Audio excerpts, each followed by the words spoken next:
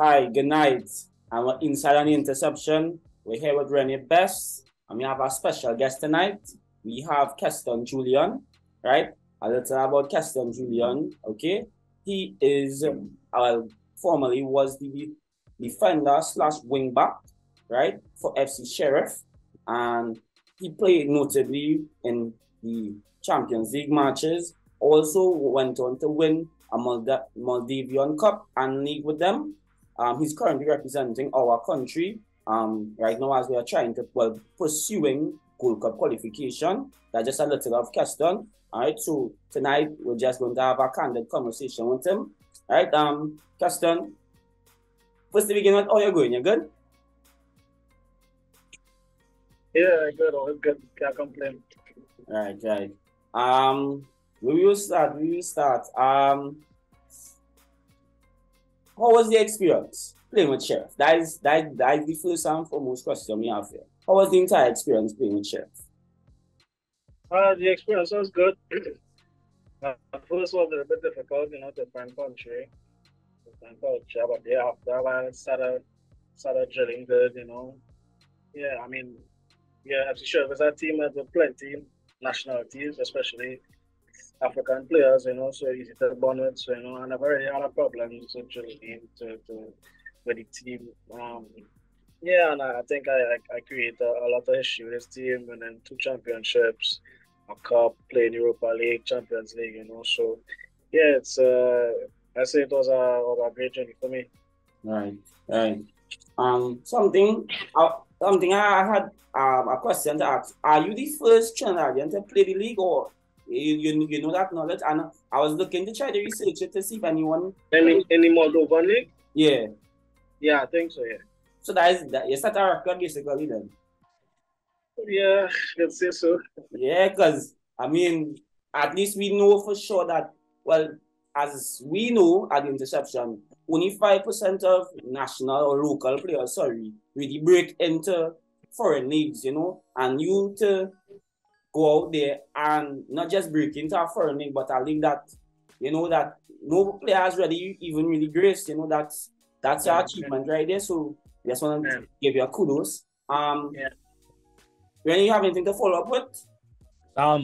I just wanted to know was it a big transition from playing local football? We know you played with Jablote and W Connection and these other teams. Like, was it a big jump to playing with FC Sheriff?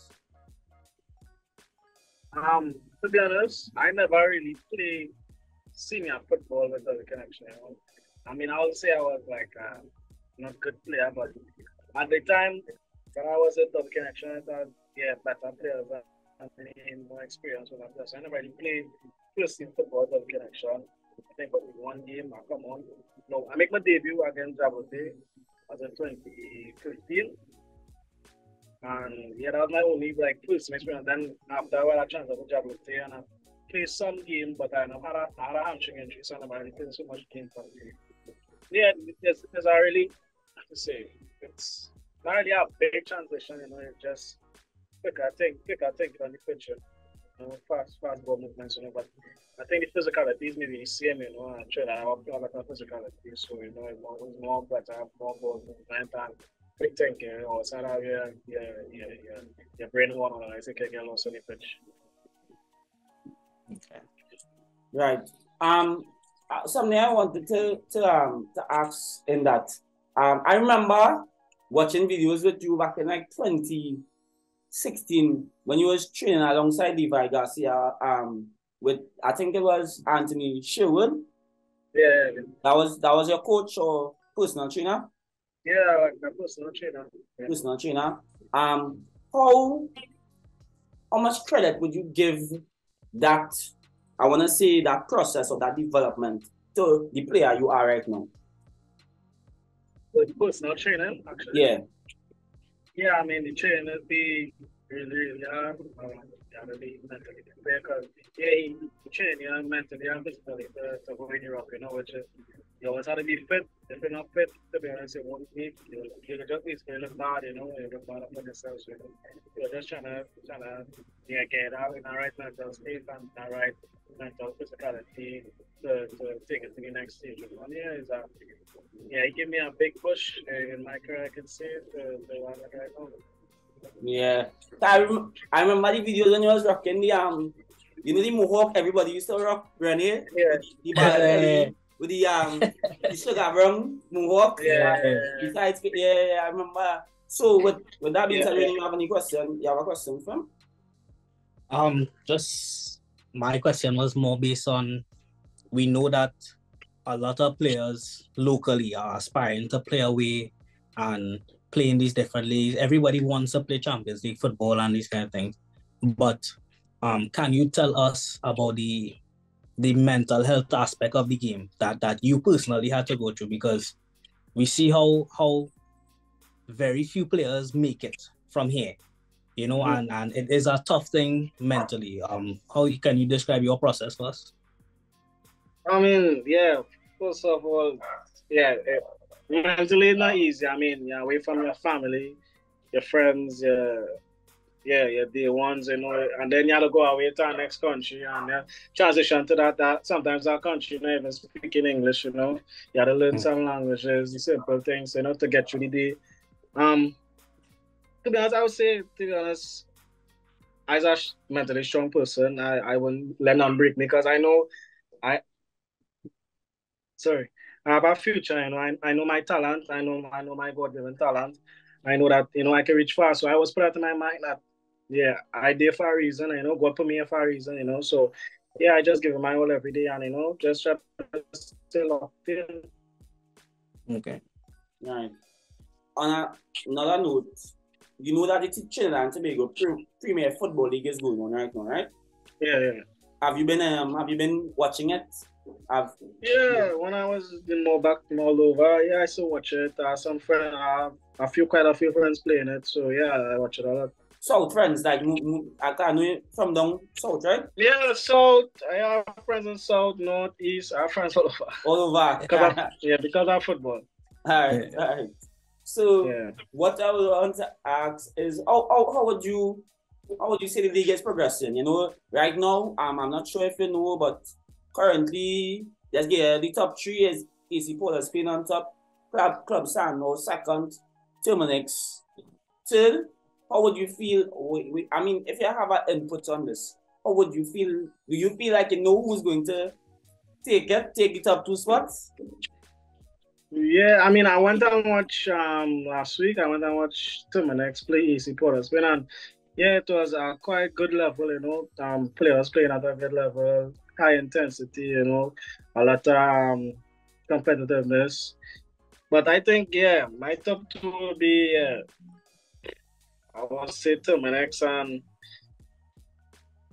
Club Sando. You say that for the record? Yeah. Terminix and Club Sando, right? So that was Keston Julien prediction for the top two. Say it again. Terminix, Locata, and Club Sando. So in which order? Terminix first? Who first? Terminix first. And then Club Sando? Yeah. So you're writing off defense force. Are you so but I went and see two of them play. I see all of them play, and these two teams caught my attention.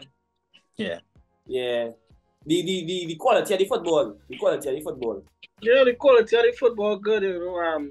I mean, it's not easy pitches to play on. Sometimes I play on some difficult pitches, and I think the fellas handling it well. The football, as I say, Trinidad football it's aggressive. I think not to say we are aggressive people, but it'll be aggressive, and it's at a high intensity, and it's good to keep the football going. I mean, we have a lot of talent in Trinidad, and they just showcase it. Right. Last question for me. René, I don't know if I have one after this. Given the fact that I'll show you a way of the current situation in Trinidad right now. Yeah. Right? Just give us one. There's a quick message that you will tell those youths, aspiring, as René said, aspiring to play outside, but they kind of burdened down with their environment. What's one thing that you could give them a message if you could? No, it always have a life outside violence. I mean, they might grow up in an era thinking that they can come on tight and everybody have a talent and yeah, they're God given. So you just have to find it in yourself and push yourself to the max and just believe in yourself that you will make it out, I mean, none is easy in life. Everything is easy before it's hard. No, everything is hard before it's easy. So just, pray to God and, I think everything will come out as you really want it. All right. Thank you so much, Keston. You have anything to ask him? Yeah. My last question was gonna be, it was kind of similar to yours. Like, what would you say to aspiring ballers, especially the youth of Trinidad and Tobago, because we see even through the league right now, a lot of youth, there's a lot of talented youth playing football right now, and I feel as though we have this kind of small-minded way of looking at things where the league here is the height you could reach, you know what I mean?